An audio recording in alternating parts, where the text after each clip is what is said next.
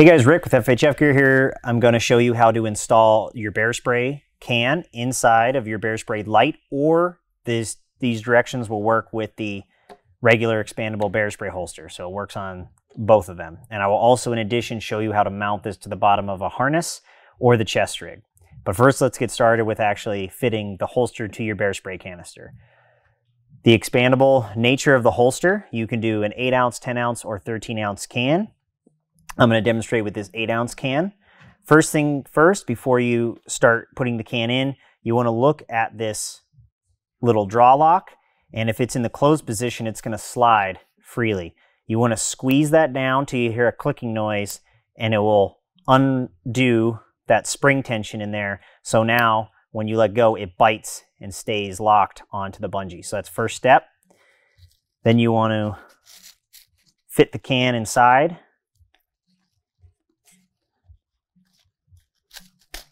Sliding it down in.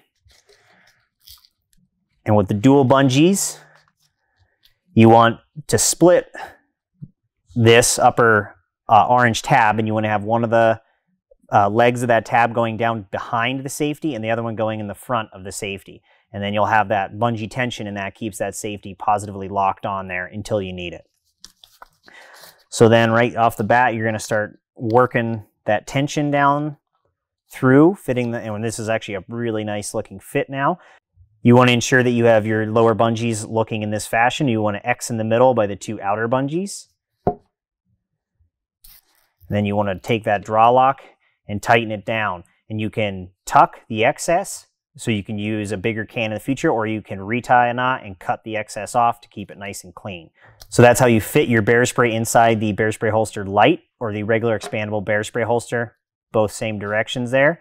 And keep in mind, you want to balance that tension, that it's not too tight up front and it's not too loose. You want good tension to keep that safety on, but then also in rapid deployment, you can pull back on that safety and deploy the canister. Now I'm going to show you how to take the bear spray holster and mount it on the bottom of the bino harness or the chest rig.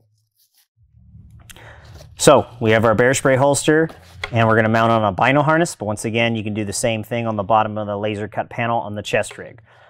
So keep in mind orientation. We're going to have this with how the trigger housing of the bear spray can to the right of the user. So we're going to take the MOLLE attachment system here. We're going to take that strip, and you're simply going to start weaving it through the bottom of the laser cut panel. So you're going to go through the first loop, and then you're going to skip the first section and go through the second loop on the bear spray holster. And now you can see how those two systems kind of mesh up, and you're going to weave back and forth until it locks in the bottom of the bear spray can.